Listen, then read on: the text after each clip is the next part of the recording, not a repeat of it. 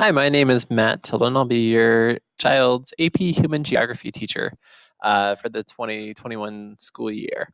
I had a meeting last night with parents, and I of course forgot to record it, as one does. So I am kind of re-recording a few of the notes from it just to make sure that you have access to the presentation if you'd like to watch it. So I am going to be talking about kind of changes to this year's pacing. So I'm going to go through and talk a little bit about what is in the course, as well as how we're going to do it differently this year as our schedule's changed. I also wanted to introduce some key kind of things to look at for students. So key documents, a copy of the unit reading schedule that they'll access, as well as a copy of kind of a weekly guide that I'll send students. I also wanted to talk a little bit about what a typical class period is going to look like, as well as give you as much information as we have on the AP exam right now, which is not that much. So typically AP Human Geography has 7 units, and these are the units. The first one is a unit that covers kind of geographic processes and concepts, kind of an introduction to geography as a discipline. Units 2 through 7 cover population and migration, cultural geography, political geography, agricultural geography, urban geography, and economic geography. And usually this is about the order we go in with a few changes. So basically what's going to change this year is that students are not going to take the class for a full year. They're going to take the class either first and third quarter. So that should say quarter. So first and third quarter, or they're going to take the class second and third quarter. So essentially what will happen is their fourth quarter class will get switched and changed into third quarter. And you can kind of see what we're going to cover in each half, but roughly we're going to cover about half the course the first quarter, and then we're going to cover about half the course during the second quarter in which they take AP Human Geography. And one thing I wanted to note is there is going to be a little bit of off-course work. So there's going to be a little bit left over at the end, and I'm going to have them do that one of two ways. The first way is they are going to have the option to do a little bit of work over midwinter break and also a little bit of work over spring break. Or they'll have the option of working from April 15th until the May 4th exam date. So either one will work for me. I kind of prefer the working right up until the exam date, but it's up to them. All right. So I did want to share with you a few documents. The first one is going to be kind of a copy of the weekly schedule that we have in here. So I just wanted to show you this, and I'm going to send this to students every week.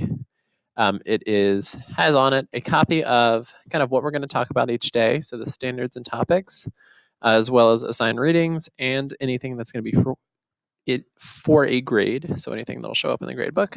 And probably the more important thing for students is I am also going to include kind of a weekly checklist of what they need to do for my class each week, which includes kind of everything we'll do in class, but also any of the at-home work as well. So this is in an effort to try to keep us all as organized as possible, which organization is a really hard piece in this class to start with, but anything online is super difficult organization-wise. So I will send that to students probably every Sunday night, maybe Monday morning, depending on how it goes. All right, the other document I wanted to share with you to talk about is the reading schedule for the course.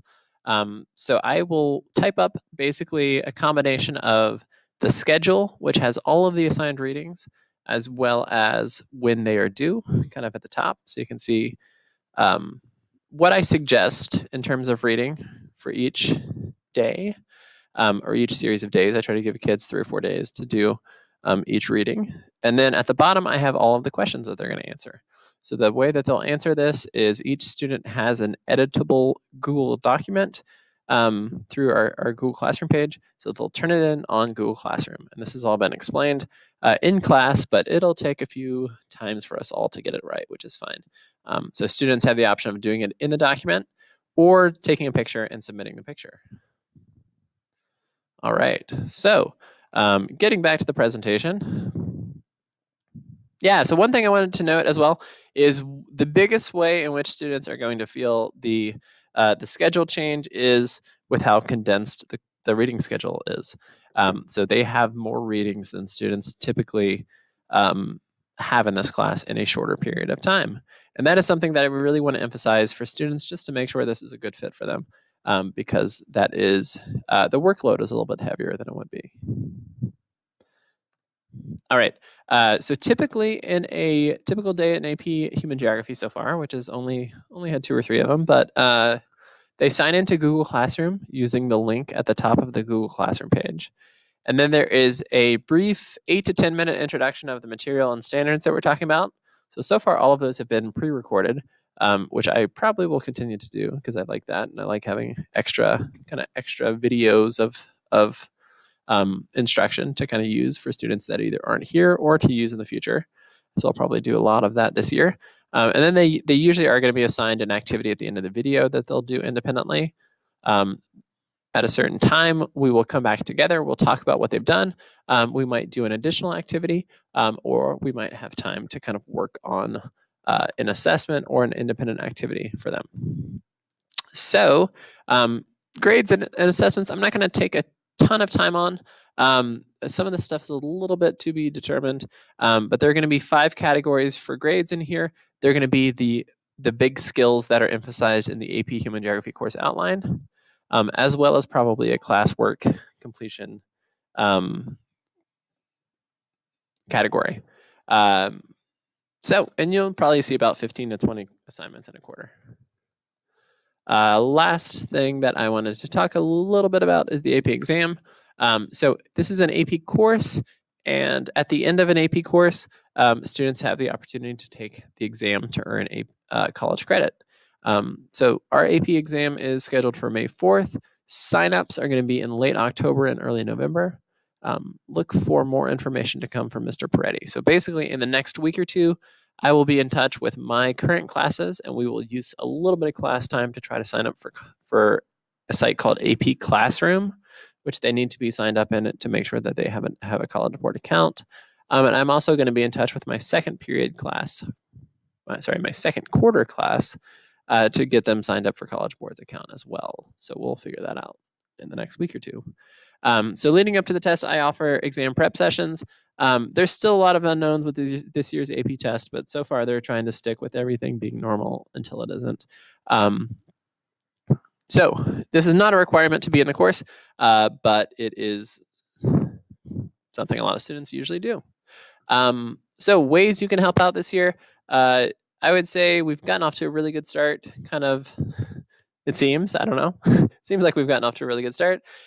So you can help your students stay positive, ask lots of questions, try to stay in the mix as much as possible. Help them self-monitor themselves in terms of completion of work. So the checklist and the readings are meant to help do that.